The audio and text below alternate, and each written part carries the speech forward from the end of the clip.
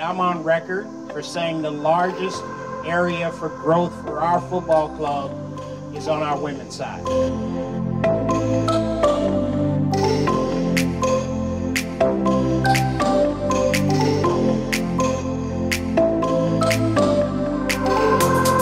Welcome back, Calvin.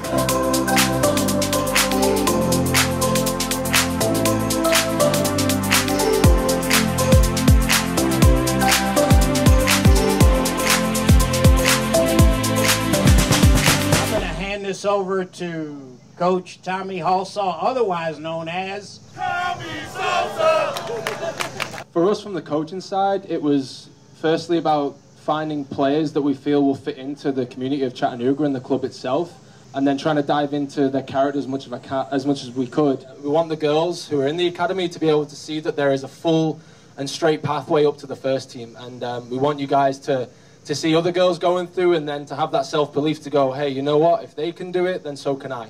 The Chatahooligans and the whole fan base at Chattanooga, I firmly believe, is the best fan base in the country and even the world. It's a really special thing to have people who want to come out and watch us play, and it means more than you'll ever know. When we're trying to sell the club to potential players, it's the easiest sell in the world, because we talk about the Chatahooligans, we talk about the passion that you guys have and the love you have for the players and how you make us all feel a part of something that's even bigger than ourselves. And that's what I want for the girls, is to get a chance to experience. A lot of them came for soccer, but I wanted to have the feeling that I had as a player of, hey, this is much more than just a game. Like, these people care.